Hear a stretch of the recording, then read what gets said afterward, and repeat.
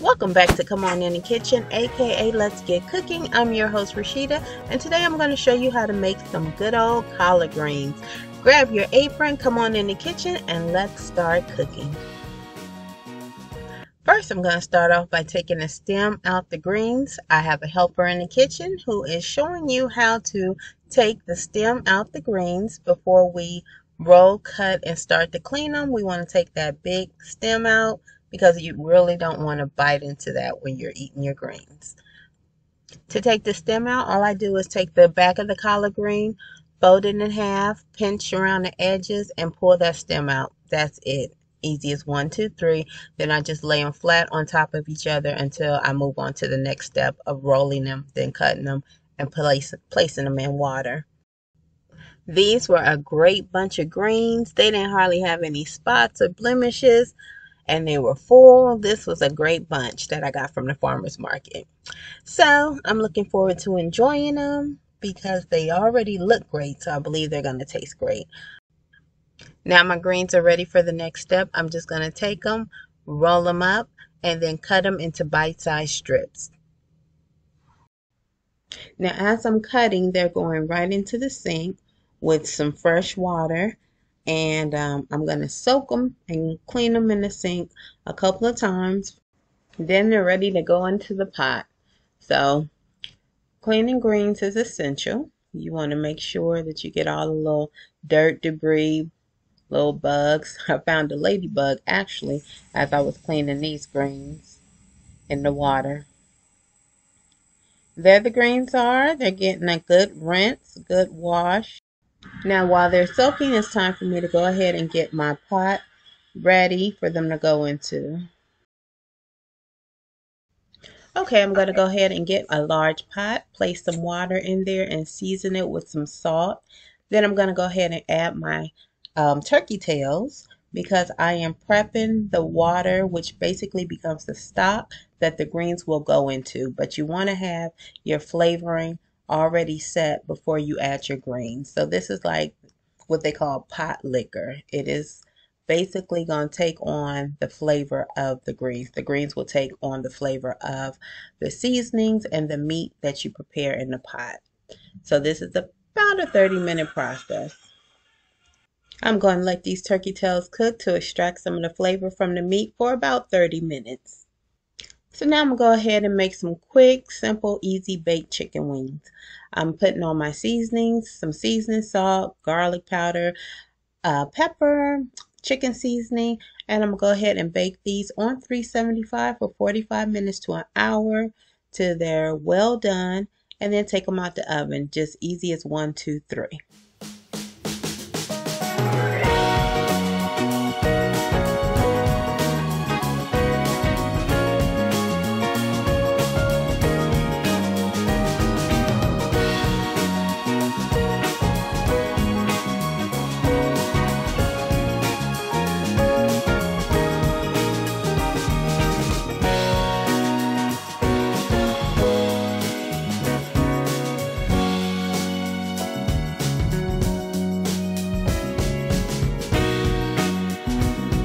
Now that my chicken wings are fully seasoned, I'm going to go ahead and spread them apart, give them a little room so they can go in the oven and crisp up as they bake.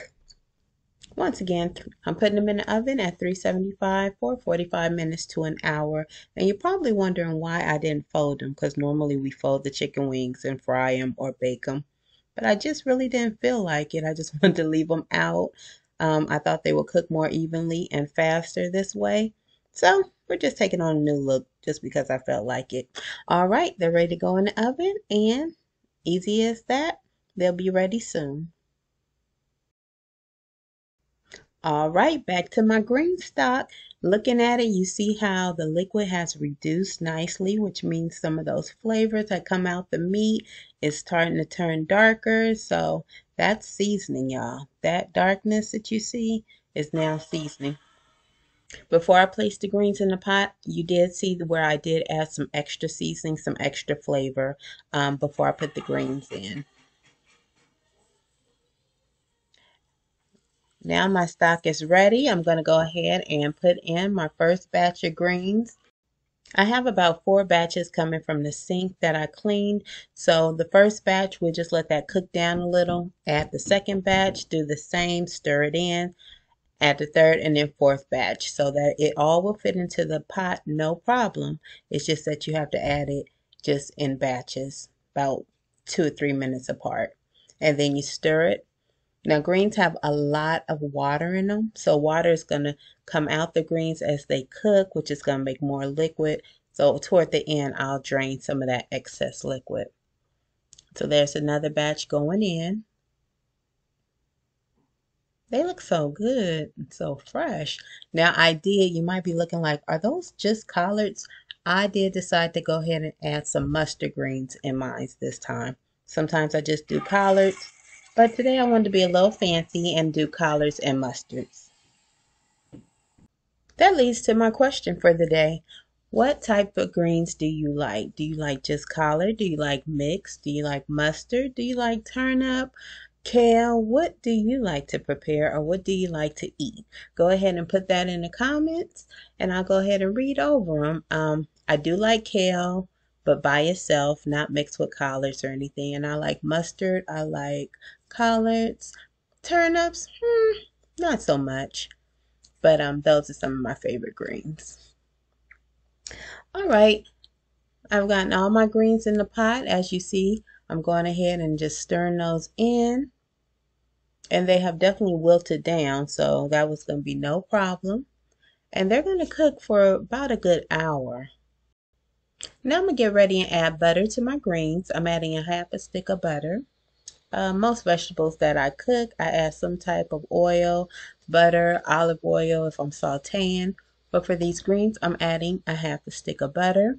And I'm going to go ahead and mix that in. Then I'm also adding in a little bit of apple cider vinegar, probably about 1 tablespoon, 2 tablespoons. Some people like their greens with a heavy vinegar base. I don't. I like it light. So I'm going to add 1 to 2 tablespoons of apple cider vinegar. I will add some more seasonings because there's a lot of water. There's a lot of greens in this pot, so it can take on some more seasonings.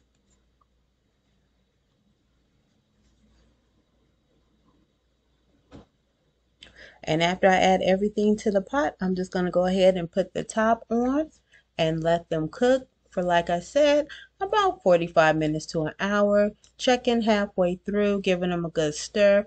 If it becomes too much liquid, I do drain that, take some of that out because I don't like them to be watery. That makes your greens watery, takes away from the flavor and the taste of the greens.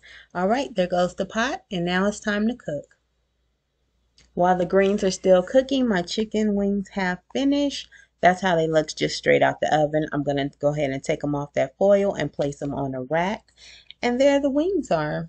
They are crispy. You may not be able to tell, but they are crispy. They're well done. So they'll be the perfect pair to go with these greens tonight. Now with the little camera magic, our greens are done. Look at that nice dark color. Those greens look great. They are great. The only thing I probably will do as I give them a stir for the last time is take out a little bit of the liquid. It's a little more than I desire, but otherwise our greens are fully cooked and they're ready to be eaten. Thanks for watching. Thanks for coming into the kitchen. I hope you enjoy watching this video. Let me know how you prepare your greens.